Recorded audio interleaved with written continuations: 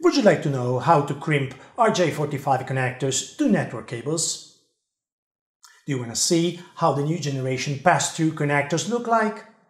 Then sit back and watch this tutorial.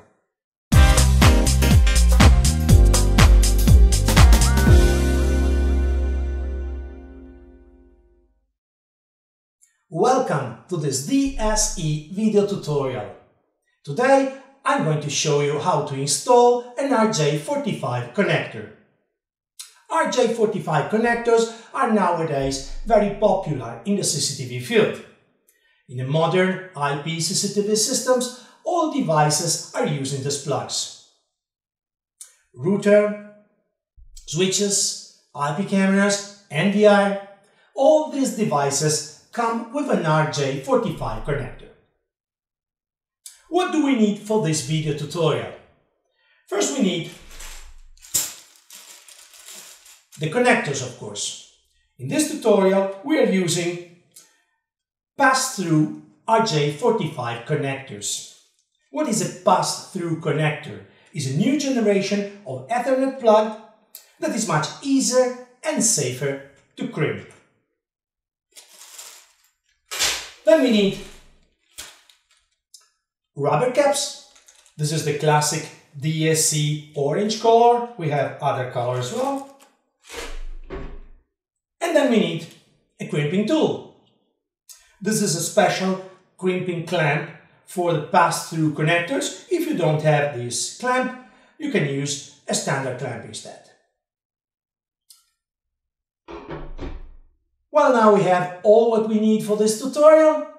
Let's go to find out how to crimp an RJ45 connector.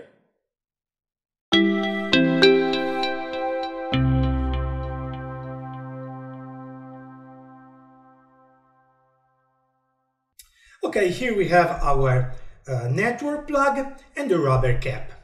The goal of this tutorial is to transform a network cable like this into a patch cord with terminals. In this tutorial, I'm using pass-through connectors. Most tutorial you will find on this subject over the web refers to the standard RJ45 plug. In my opinion, this new generation plugs will soon replace the standard one because this connector is providing so many benefits in terms of easy crimping and also safe connection. So let's start taking a network cable. This is a Cat5e, the standard and most common cable for IP cameras. Now I'm going step by step to show you how to crimp the connector on the top of this wire.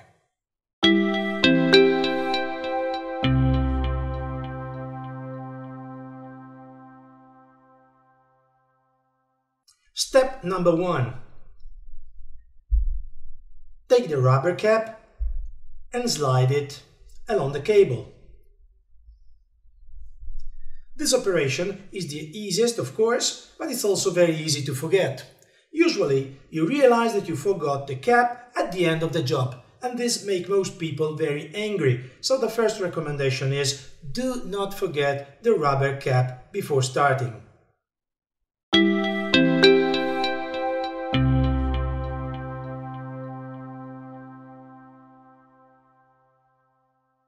Step number 2, removing the jacket. To mount the connector onto the cable, we need to remove a piece of PVC jacket.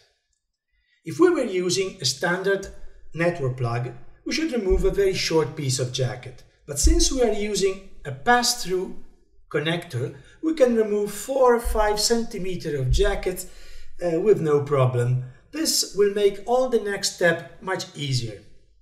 How to remove the jacket? You can do it with any tool like scissors, but the best tool, of course, is our crimping clamp. Our crimping clamp comes with a hole that is just for this purpose. Let's put the cable inside, press the clamp, rotate a little bit, And it's done.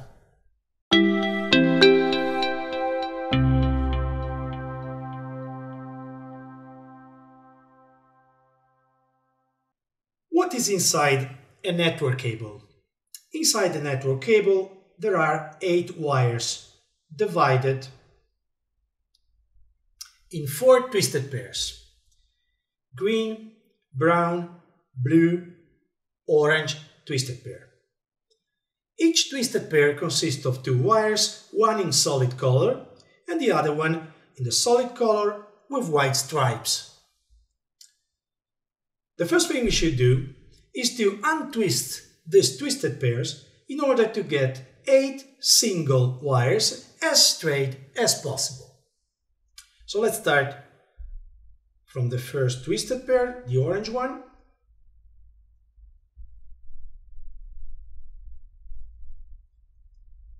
Now I untwist this pair and then with my finger I shape the wires in order to make it as straight as I can.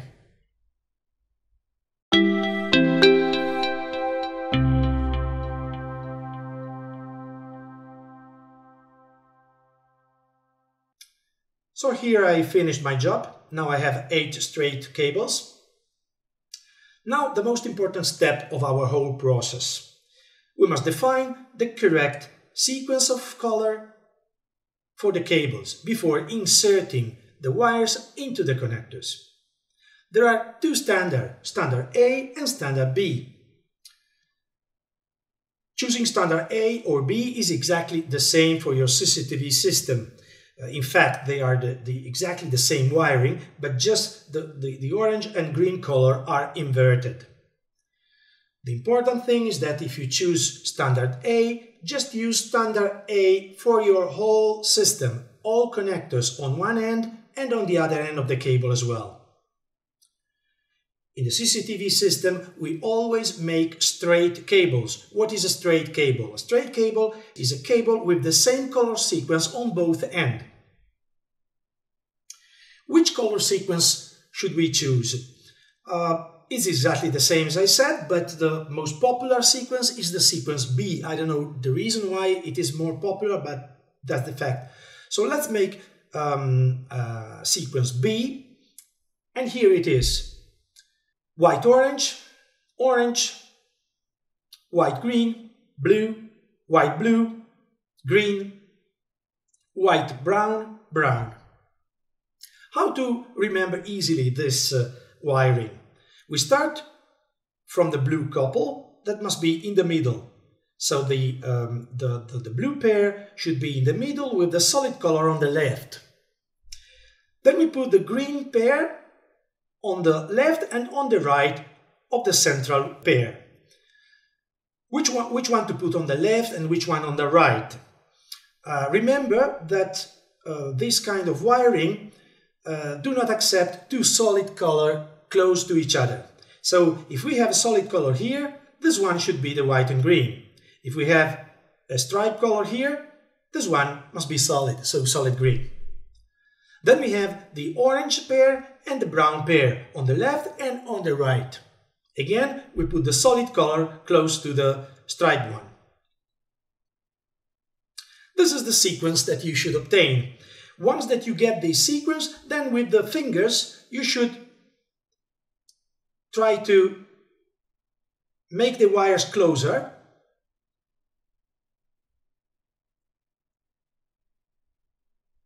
and give them a shape that is more ready to be inserted into the connectors.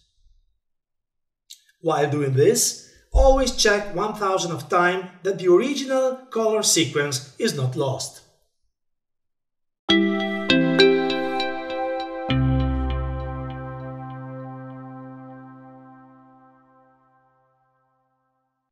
Here we have our wires ready to get into the plug. Let's take our plug in this way with the tab facing down, and slowly we slide the cable inside. every cable must take his own way till it gets through the connector on the other side. Here we can see all the benefits of having this kind of pass-through connector instead of a normal one. The first benefit is that we can easily check that the right color sequence has been respected inside the terminals. With a classic terminal, with a classic plug, the only way to do that is to look through the connector itself, and this is because it is transparent, to check if the colors are still the one that we decided at the beginning. But some mistake inside the connector could be unnoticed. This is very dangerous. Besides, with this kind of connector, we are sure that all the cables will be crimped properly inside the connector. Again, with normal plugs, maybe we are not sure if some wire maybe could be too short and is not crimped properly when we crimp the connector altogether. Another big benefit we have with this pass-through plug is that we can slide the connector down to the jacket till the jacket gets properly inside the connector, to the point that it will be crimped tightly. Again, with a standard plug, this is not so sure, because normally we tend to cut the jacket a little bit shorter to have more conveniency in the wire management, and this could result in having the jacket not properly crimped together with the plug, and normally this could compromise the mechanical resistance of the plug itself. As you can see, pass-through connectors have so many benefits. Once you try one of this connector, you will never go back to a classic one, even if you get it for free. For this reason, I presume that pass-through connectors will be soon very, very popular, and the old style connector will be discontinued.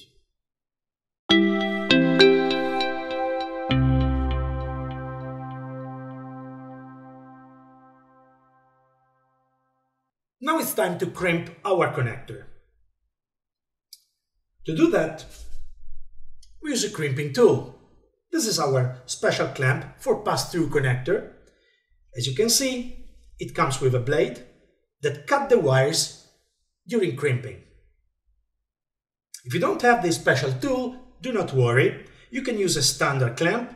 The only thing you should do is that you have to cut the wires with a scissor after the crimping. Let's see how it works. We must insert the plug into this hole. Before doing that, we recommend you move the connector to the top of the wires like this. In this way, there will be no chance that some wire remains stuck in the clamp and will not be cut. Now let's take the clamp and let's push the connector inside. Now that the plug is completely in the clamp, let's continue pushing till the wires get out on the other side. And push again till the PVC jacket is well inside the connector. Now is the moment to crimp. You have to press tightly. And it's done. Now we move the rubber cap up.